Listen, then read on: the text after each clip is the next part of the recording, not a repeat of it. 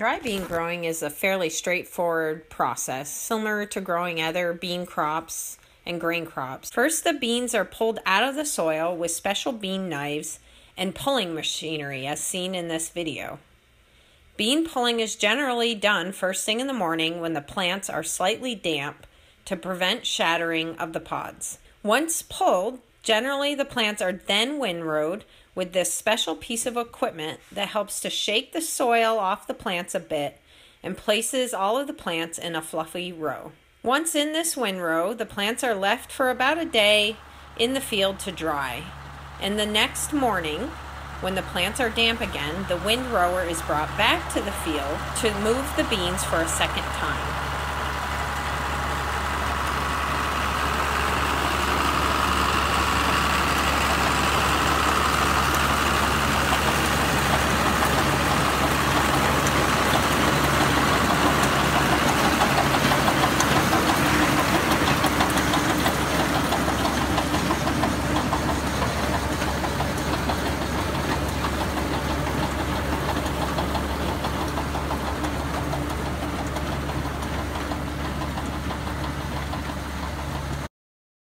A dry bean combine is a specialized piece of equipment designed to pick up windrows of beans and thresh them all in one pass.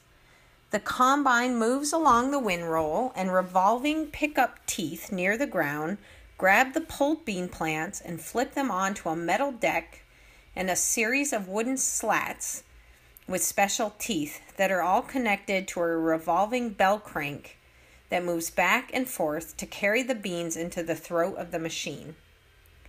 Bean combines have two spiked tooth cylinders. The secondary cylinder turns a little bit faster than the primary cylinder to ensure complete threshing.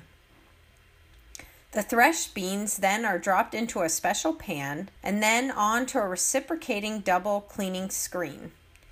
Clean beans are conveyed across the bottom of the combine to an elevator, then transported upward into the grain tank. The grain tank can tip sideways so that it can be emptied into a wagon or truck. Bean combines are quite long to make sure that the beans become completely threshed from other plant material. Beans are generally harvested between 16 and 18% moisture to minimize damage such as splitting of the beans during harvest. Hence, it'll require drying so that the beans can reach the proper storage moisture of 13%. In the video, this system uses stacked burlap bags and a large box fan to dry beans. The coarse weave of the burlap allows for air passage through the beans. Cleaning beans is an important aspect of preparing beans for sale. In the video, an air screen seed cleaner is shown that uses two reciprocating screens and air to clean the seed.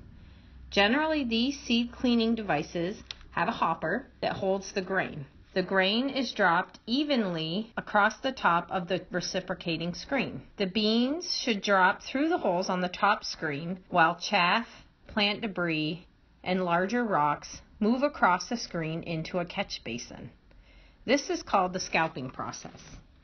Once the beans hit the lower screen, this time the small debris, dust, chaff, soil, drops through the screen, leaving the retained dry beans to leave the machine clean. This is called the shifting process. Just prior to the beans leaving the second screen, air is used when the grain comes off the lower screen, and it blows fine dust and light seed out of the final product.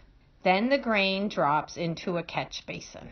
Once beans are dry and have been cleaned, they will go through the final pick-out process. There will be malformed, discolored, and generally poor-looking beans that escape the air screen cleaner. Larger scale growers use electric eye technology to sort the beans. Everyone else does this by hand.